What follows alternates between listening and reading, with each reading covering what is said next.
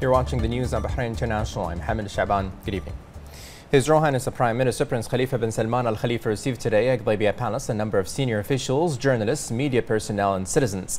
His Royal Highness congratulated the guests on the occasion of Eid al-Adha, wishing them many happy returns. His Royal Highness affirmed that the efforts and facilitations provided by Saudi Arabia, led by the custodian of the two holy mosques, King Salman bin Abdulaziz Al Saud, to pilgrims, has gained global appreciation and admiration.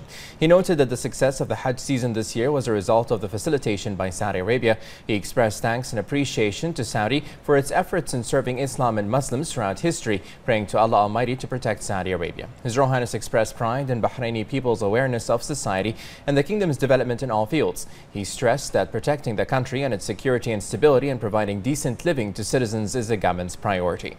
He asserted that communication among the Bahraini society is a distinguished characteristic that needs to be maintained. His Royal Highness the Prime Minister also stated that Bahrain possesses a past that is a source of pride.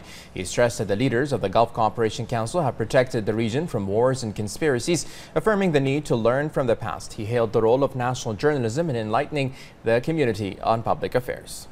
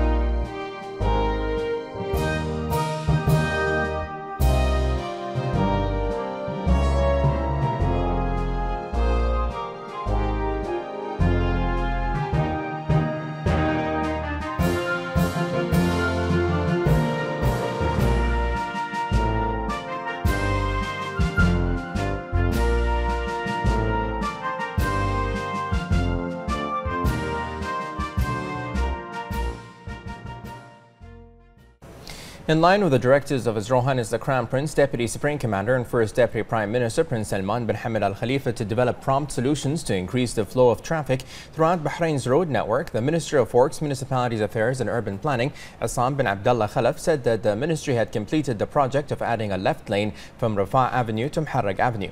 This aims to ease traffic coming from the clock roundabout, turning east on Muharraq Avenue and heading east on Rafah Avenue.